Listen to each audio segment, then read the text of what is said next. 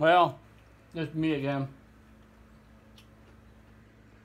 Another video.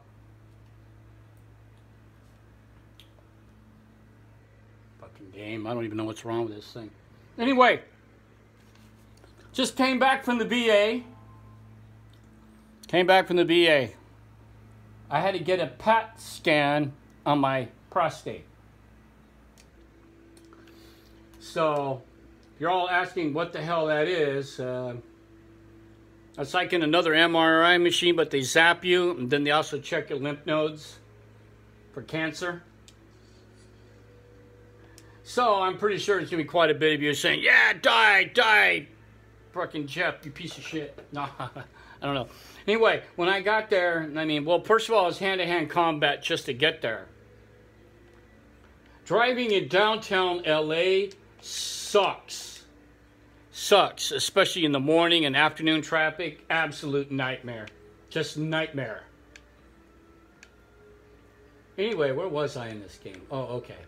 And so I got there early at 8 in the morning. My appointment was at 11. I says, hey, you know, I came in early just in case anybody calls out. They said, no, you're just going to have to wait here for 3 hours in these lousy chairs, watching a grainy TV show, a TV set, with some sort of idiot asses barking over ridiculous stuff like actors and actresses or whatever. Anyway, so I was hoping this was not going to be a fucking kook farm, a kook fest. People in there were cool. There was 2 people. They were talking, you know, just amongst themselves, no problem. And then I switched over. I went to the other waiting room because I just had to get away from that horrible TV show. I just had to get away from it. I just couldn't. I was like, wow, I got to get away. And while I was waiting, there was these 5 guys actually. 2 African-American dudes that were in wheelchairs. I was like, damn. There was another guy who had a walker with an air tank, and there was these 2 other guys. And the one guy with the bald head and the weird army, he had an army hat, said U.S. Army on it. And the other guy had Marine Corps hat. So they were talking. And then he was explaining to this other guy about chemotherapy. So I was listening in. I was listening on the conversation. I wasn't going to try to butt in or anything, but, you know, he looked in my direction several times. They were talking. And I said, well, how come you're here, dude? I mean, what's going on? He said, oh, well, I'm getting a PET scan on my chest. I said, do they suspect something? He says, oh, yeah, the MRI showed a black spot in my chest. I went, oh, shit. I said, that's not good. And then he started talking about his family, his life. Well, not his life. I wouldn't say his life. He was like, well, you know, I was in the Army for like 3 years. And I said, well, how old are you? He says, I'm going to be 68. I said, go to Vietnam? No, I was in the Vietnam era. He was like in the Army in like 69, 70, 71.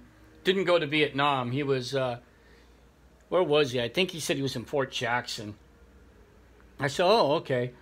So, and he started talking about how he's been fighting his cancer since 2000. I was like, oh, shit. I said, well, you know, originally I had throat cancer, he tells me. Yeah, my throat was all jacked up. And he had to have at least 10 different chemotherapy things, blah, blah, blah. I mean, he was, the whole thing. I mean, lost all his hair. His skin looked terrible.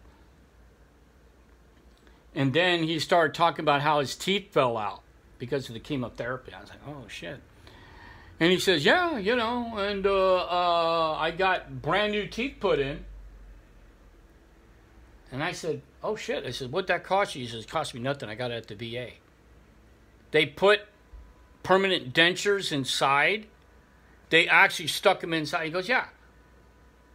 I said, are you 100% disabled? He goes, no, 50. I said, you have to be 100% to get them done like that. I mean, you don't have to be any percentage to get your teeth worked on, get your tooth pulled out. or they drill it and fill it. You know, you have to pay a copay on it if you're not 100%. I said, how the hell did 50% cover that? He said, well, I got my doctor to tell them I couldn't chew my food, my teeth were bad, and they replaced all of them. I said, your doctor did that for you? He goes, yeah. He says, the bill was almost $100,000 for all his fucking teeth. I said, and you're going to be 68? He goes, yeah. I said, why go to that extreme if you're going to be 68? He goes, well, what extreme is that? I said, dude, you've been fighting cancer for 20 years, and you just cost the VA 50, 60, 70 grand in teeth. I said, that's insane. He says, well, you know, since the VA's there, I might as well use it. And I was like, I said, so you got 50% disability? He goes, yep. For what? Oh, well, for my cancers. You got it for cancer. Yeah. I got 3 different kinds of cancer, and I fought and beat all of them except for this new one that came up. And the VA gave you 50% disability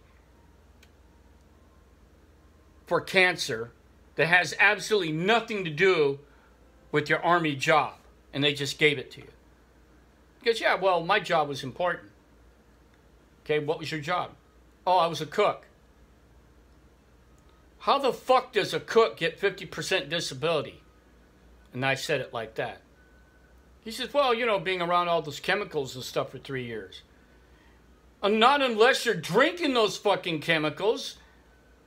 I said, the VA's not responsible for that kind of cancer. I said, that's insane. He goes, well, you know, I got a good guy to give me the 50%.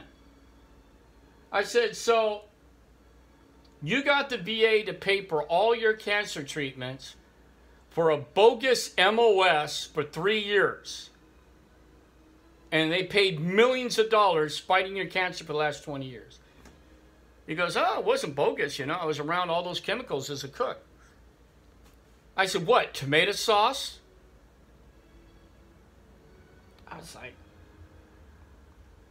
I said, you know, does cancer run in your family? He goes, oh, yeah. My brother and my sister both died of cancer, and my mom died of it.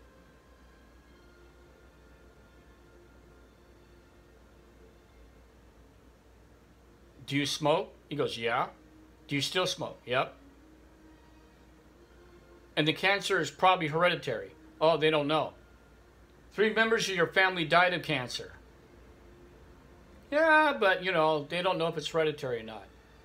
So, the VA is paying for your fucking treatments because you refuse to smoke. Wouldn't the first cancer scare stop you from smoking?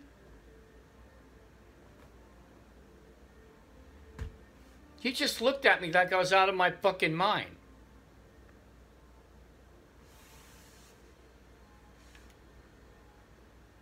I was like,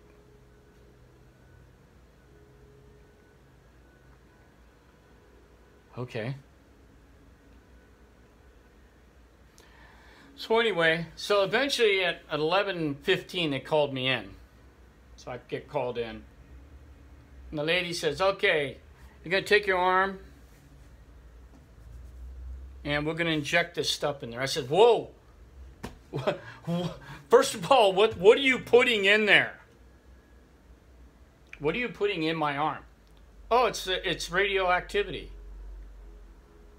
I said, so what's safer, standing next to a nuclear reactor in a submarine or take this shot? Because, well, she says you have to understand that this is very, very, very, very tiny. It's very, very little. It doesn't do anything to you.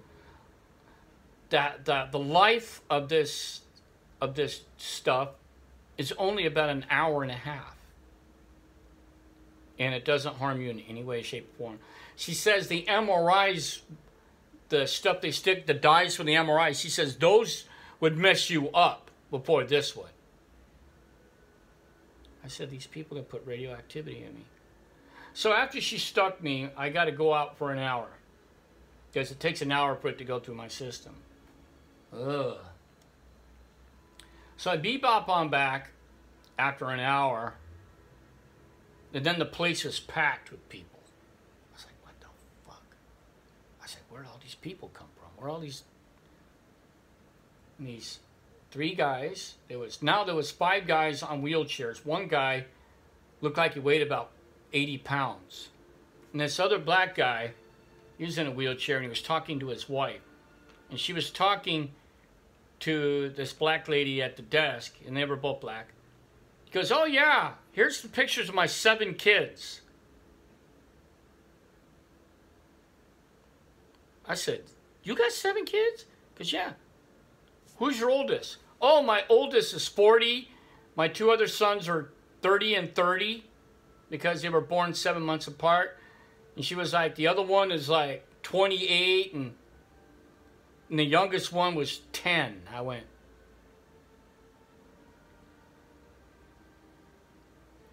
7 kids?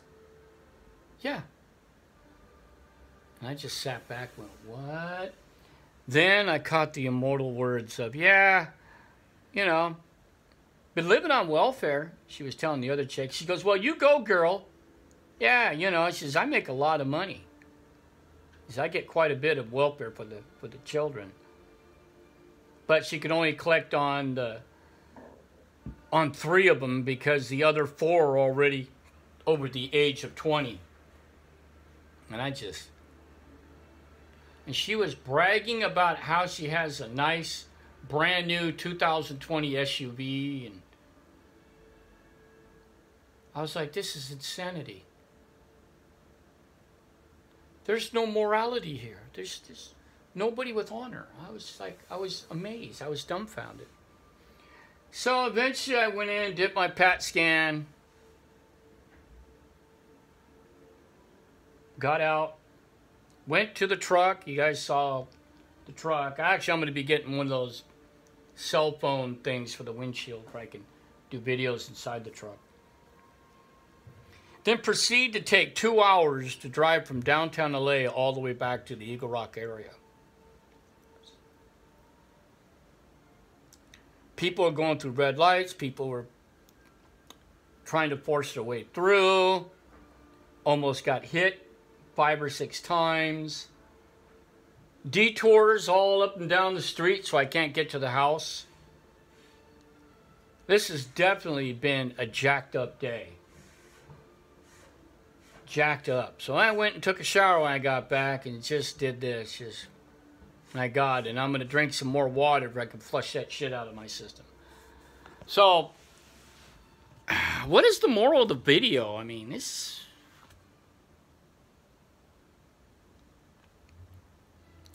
You know, I must be dreaming. I wish I would wake up. I mean, it's a bad dream. Let's screw the system. 50% disability for being a cook for 3 years. Oh, I got 7 kids and I've been living on welfare for the last 40 years. Her husband was in the Marines for 2 years. 1978 to 1980. And now he's jacked up, dying of cancer. So the VA's spotting him too. Never served overseas, never was injured, wounded. No campaign medals, nothing. Yeah, let's just screw it some more, you know. VA paid for the guy's teeth at 50% disability. That's insanity. Anyway, this is Jeff DePero, and I'm just going to play my game and shut the damn hell up. You know what I mean? And I'll find out the results of this damn thing either tomorrow or the next day. And let's just hope that there is no hidden cancer inside my prostate or my lymph nodes in my neck.